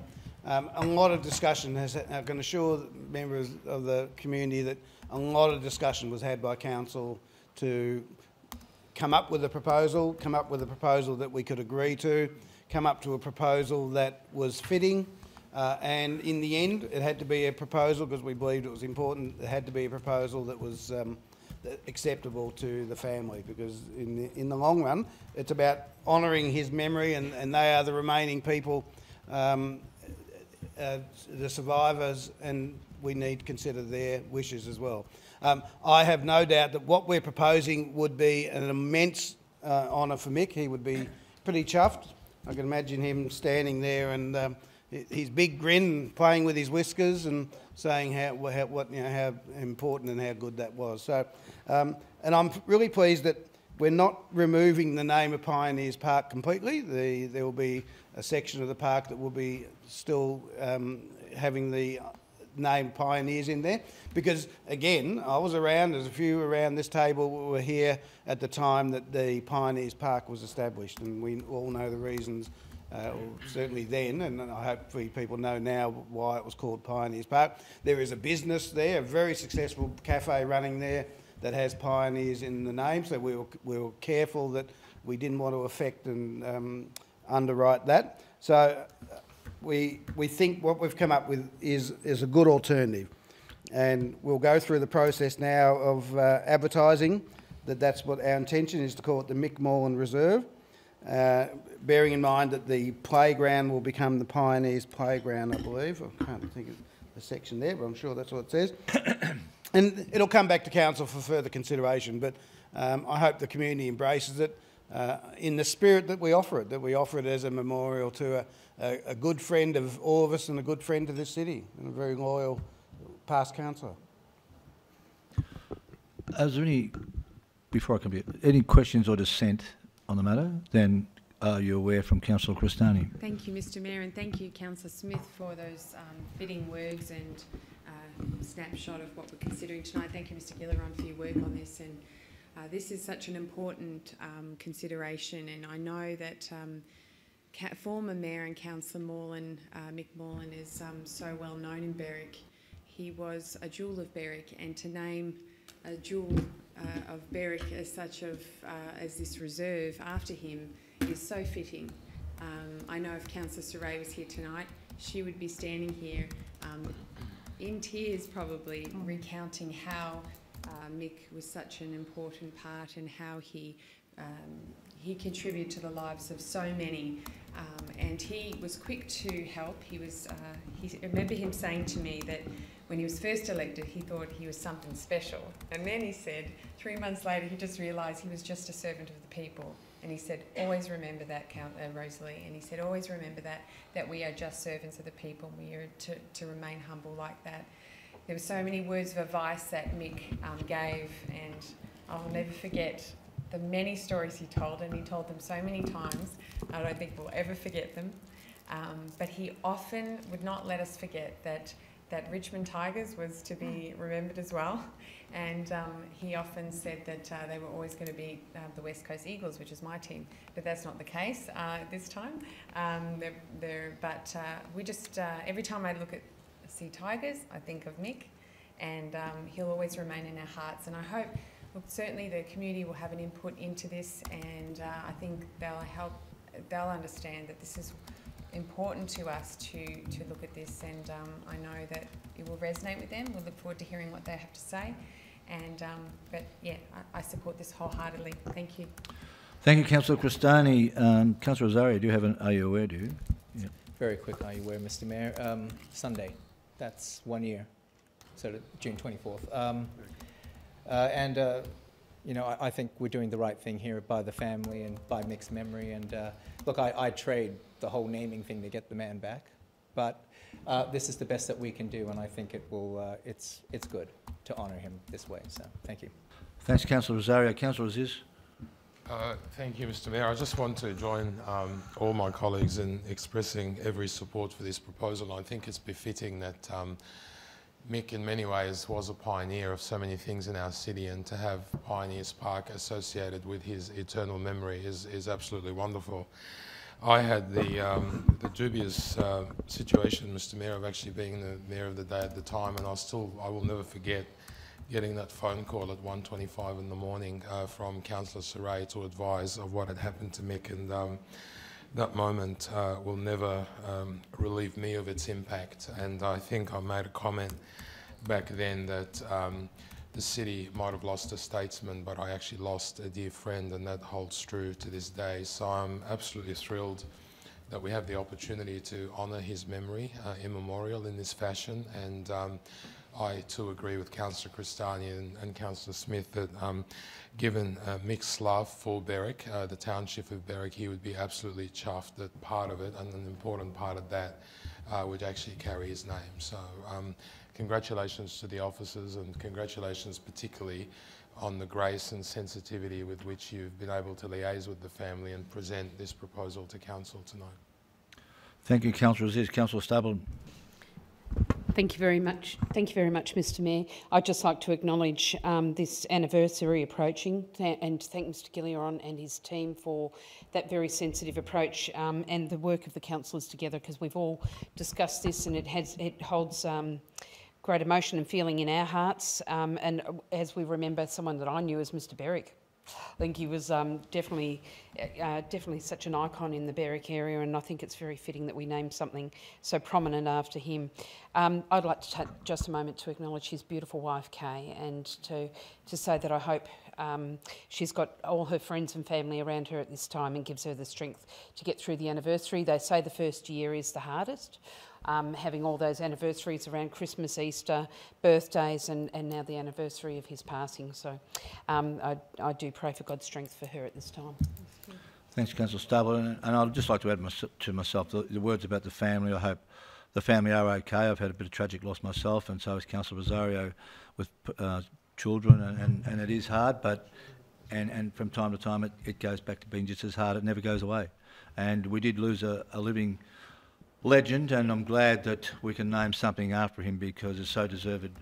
That a big part of Berwick that he loved so much, and I still remember going to nights with other people raising money for so many different things, and the latest one was the St John of God New Cancer Hospital. We went up and did a sports night up at Cardinia Way and raised a whole heap of money for him that he organised, and he was just an absolute doer.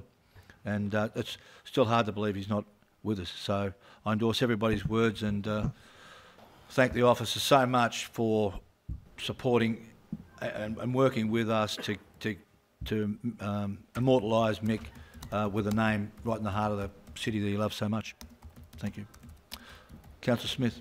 Yeah, just finish. I often think about different stories about Mick, but one of the councillors, I don't do it as often as I used to. I used to often say when we had a lot of conflict on council and then we'd come to an agreement, I'd always say, all right, it's time for a group hug. And the only person that would come rushing over for the hug was Mick Morland all the time. It was always, I'd be running away from him.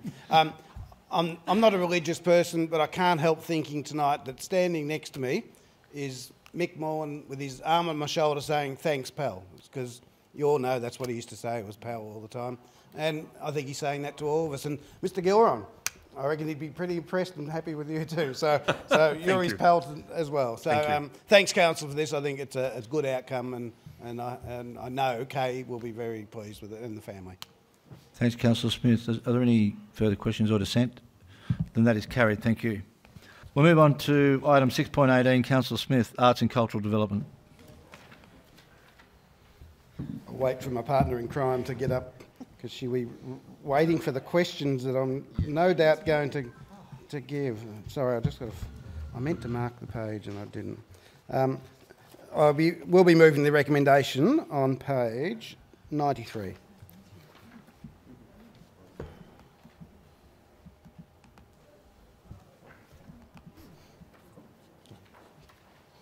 Talk amongst yourselves.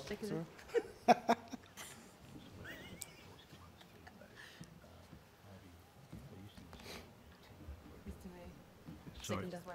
Second, Councillor Stable, and sorry we had a... Thank you.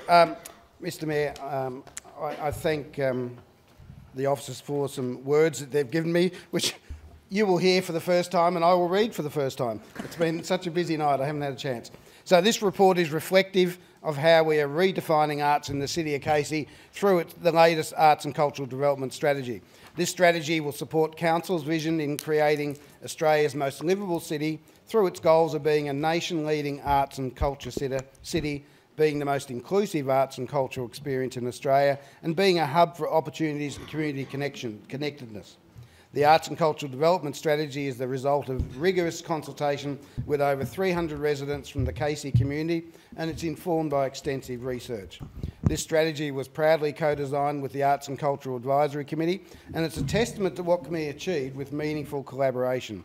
And we'd like to thank the Arts and Cultural Advisory Committee for their energy, their passion and their commitment to the arts. And I know some of them might be online watching tonight because I know they're pretty keen to see this go through. They did have some pretty important input into it. At our meeting last night, they were very pleased and certainly hopeful that Council will adopt it tonight, because it's not just hard work by themselves and their input, but certainly by the officers and the consultants that worked with us. The strategy is industry-leading as it aligns to the Cultural Development Network's Measurable Outcomes Framework.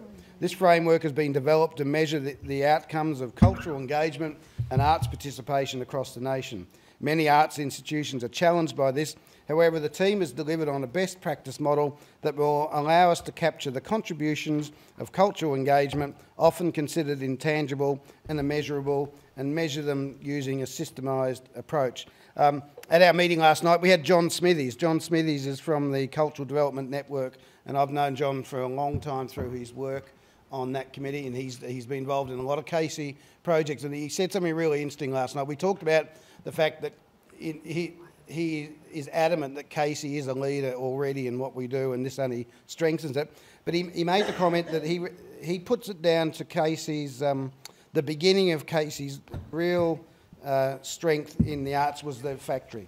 He uses the factory as a model wherever he talks, and he says he's talked about the factory when he does his international consultancy as well, because of what Casey produced with the factory in terms of what it provides to the community that use it. And for those that don't know what the factory is, I don't know, you might have been living on Mars for a few years, but the factory is our rehearsal centre for the arts down at Cranbourne. It's attached and next to the skate shed. And it has provided lots of arts groups to get together, provide them a home, a rehearsal home. We also provide them storage space. Nearly all the main groups that use the factory all have a garage there. We have Bats Theatre Company have been tenants there for a long time with the Belfry, the set building and costume storage they've got. And recently a new tenant is Windmill Theatre Company, who by the way, have got one more week to go of We Will Rock You in the Bunjil Theatre. So if you haven't been, you should get along. I've been to a lot of things in Bunjil Theatre since it opened, but there's nothing compares to what they've done. And they're a local group, they're non-professional, and what they've done to that theatre in terms of transformation, all good, no damage, as they keep reassuring me, is just mind-blowing. So I couldn't ask you, I couldn't recommend it more highly, so go to that.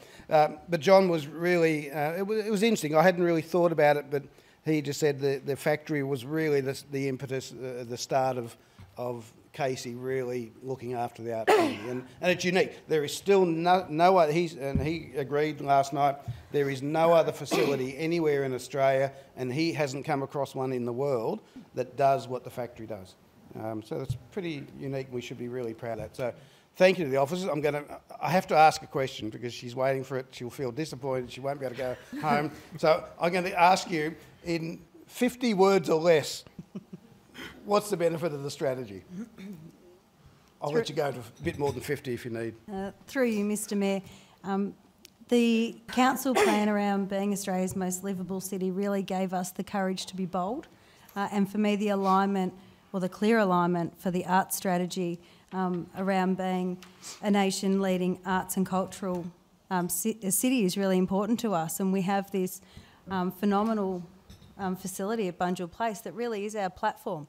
And it is a platform for us to be able to lead in a whole range of different art disciplines. But it's not just about Bunjil Place. Across the city of Casey, we have wonderful facilities that our community really embrace and engage with. So it's important that we consider a municipal-wide approach to valuing all art forms to ensure that we've got a balance of community art as well as professional art that may be everything from visual arts to performing arts. So I'm really proud of this strategy. I feel that it's a vision that lines clearly with the council plan, but also aligns really well and supports the vision for Bunjil Place, but also reflects the incredible talent we have within our arts and cultural development team to be able to take arts to the next level. Thank you, Councillor. As a teacher, if I did a word count, I think she'd fail on that one. But no, she won't. She did really well, so thank you. And I need to acknowledge we've got some arts officers here from the Arts and Cultural Development team and Bunjil Place team, and they know how important I believe that the work they do is, and hopefully we all do. I think we all do, and we should all be very proud of the work we've done in the arts. I know I rabbit on. I know I don't give up on it. But the community appreciates it, so you should all be very pleased with it. Thank you. Thank you. Oh, round of applause. Thank you. Don't go away, Colette, because we have I know it's a question. Yes. Councillor Flannery. Through you, Mr Mayor, thank you. Colleen, the work that you do and your team does is just absolutely remarkable. I come to Bunjil Place, once, twice a week, and every time I get here, I see something different happening within our community. Unbelievable. I think Councillor Smith having the Windmill Theatre Company come is an exciting prospect for the city of Casey. I've heard about it. I know he spruiked about it. I happened to go to a performance on Sunday, and I had tears in my eyes through laughter.